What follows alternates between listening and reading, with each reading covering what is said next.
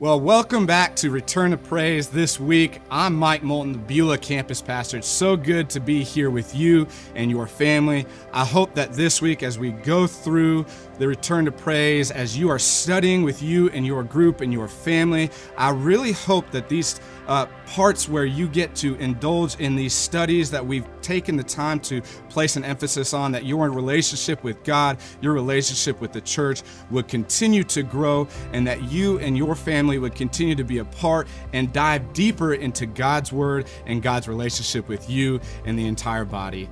Well, listen, this week we're going to talk about confession, and it's so great when we get to know as believers that we can come to our God, our Heavenly Father, and say, Lord, I confess ... and I need help with everything because I cannot do it myself. So let's begin. As we talked, and as you're going through your study before, we want to talk and dive in right to Romans 10. We're going to look at verses 5 through 17. And it says this: Moses writes this about the righteousness that is by the law. The person who does these things will live by them. But the righteousness that is by faith says, do not say in your heart, who will ascend into heaven? That is to bring Christ down. Or who will descend into the deep? That is to bring Christ up from the dead. But what does it say? The word is near you. It is in your mouth and in your heart. That is the message concerning faith that we proclaim. If you declare with your mouth Jesus is Lord and believe in your heart that God raised him from the dead, you will be saved. For it is with your heart that you believe and are justified, and is with your mouth that you profess your faith and are saved. As Scripture says, anyone who believes in him will never be put to shame. For there is no difference between Jew and Gentile. The same Lord is the Lord of all, richly blesses all who call on him. For everyone who calls on the name of the Lord will be saved. How then can they call on the one they have not believed in? And how can they believe in the one whom they have not heard? And how can they hear without someone preaching to them? And how can anyone preach unless they are sent? As it is written, how beautiful are the feet of those who bring the good news. But not all the Israelites accepted the good news. For Isaiah says, Lord, who has believed our message? Consequently, faith comes from hearing the message, and the message is heard through the word about Christ. But I ask you, did they not hear? Of course they did. Well, we have to understand this. What this is saying right here is that we as believers have to confess to God and profess that he is our Savior. See, and it starts all in the beginning with confession. We cannot come into a right relationship with God without first confessing who we are. Romans says that we are all sinners and we all will fall short of the glory of God. But those who come and profess his name will be saved forevermore. And so it is our duty as Christians to speak with non-believers and those who are even believers as well, to say the good news is this, that God sent his one and only Son for us, and that if we profess who he is and believe in our hearts and confess that we are sinners to him, we will be saved. It's that confession of where our relationship, our eternal life starts. See, most of us think that when we confess, we're giving it over, but we still hold on to some of the guilt, and we still hold on to some of what we need as a barrier that to prevent us from getting to God. We hold on to that, and it's very difficult for God to work in our lives unless we confess what is going on in our lives and also give it over to him fully. So we're going to continue on.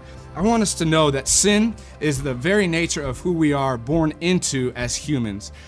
It happened at the fall in the garden in Genesis. It speaks clearly on that through that once man fell into sin, we are now born into that as who we are today.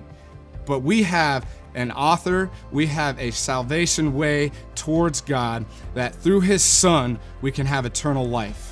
And so we place our trust and faith in the author of our lives, that though we were born into sin and though we were yet still sinners, God loved us and he saved us through his Son, Jesus Christ. So we've got to know that when we confess our sins, that what separates us from God is our sin, and that no matter what, each and every person in this world will sin. You will sin, I will sin, and it will happen forevermore. But the thing about this is we don't have to be stuck within our sin.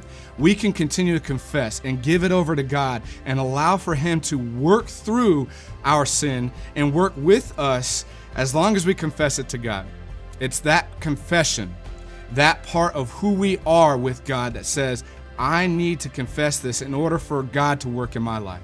See, if we hold on to these anchors in life, if we take our eyes off of who Jesus is and where He wants to take us, we will completely miss the path that God wants us to take us.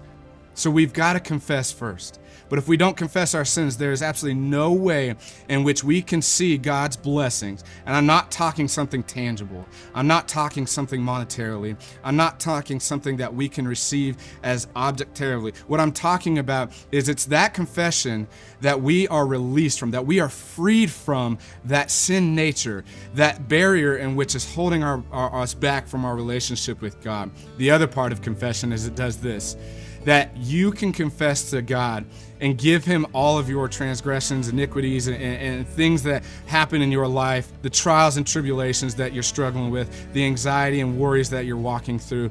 And when you do that, God will bless you through that.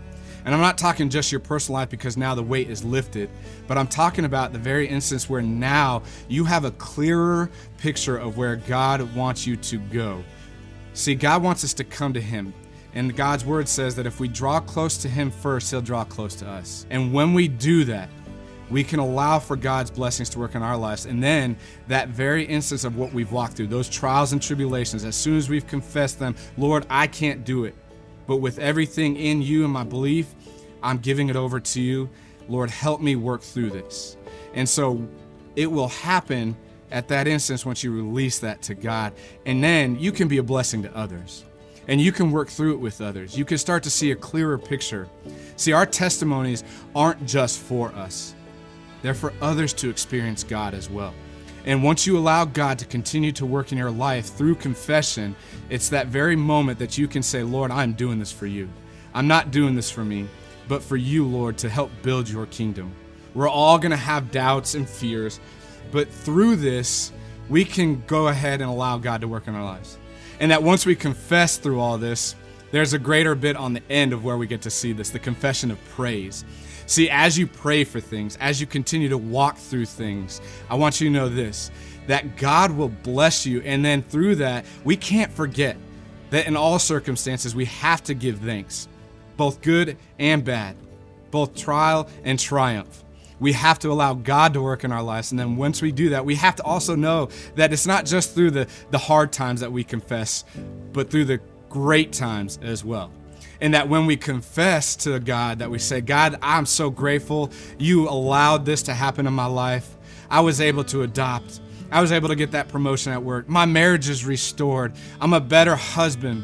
I'm a better father. I'm a better coworker. You want to know that when we can have these trials and they turn into triumph, that we still have to know that God reigns true through that time as well, through the valley and on the mountaintop, that we have to give those confessions of both trials and triumph.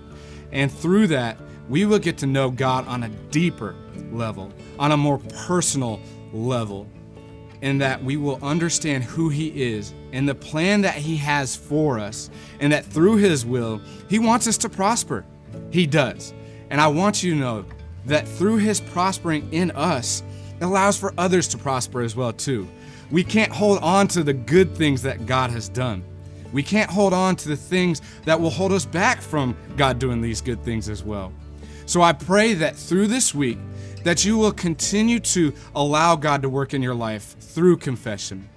That no matter the circumstance, that you would allow God to say, hey, I love you, and I want you to be a part of this relationship.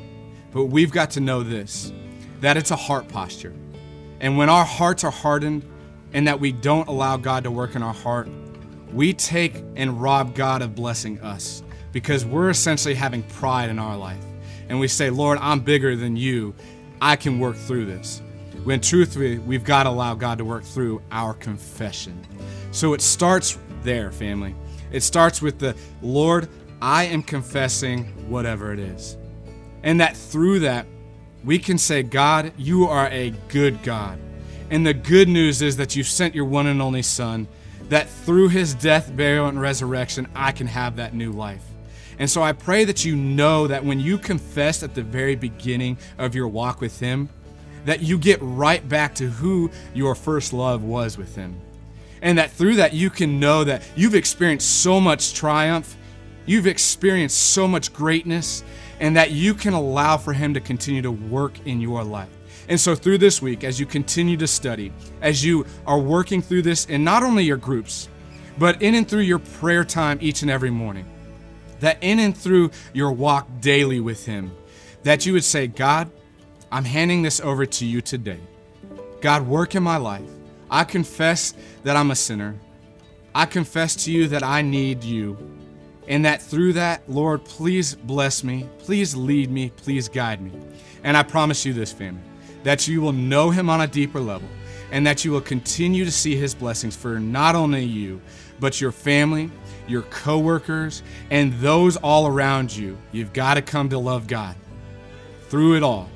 And then you got to love God through others. But you can't love others without loving yourself and knowing who God is. So take a look in the mirror this week. Get back to your first love. Confess to God both the good and the bad and allow him to work in your life. And I'm excited to see what God can do for you throughout this entire study of Return to Praise. We just want to say we love you. We thank you. We're here for you as a pastoral staff, and we cannot wait to see what God does for you throughout this study. Thank you.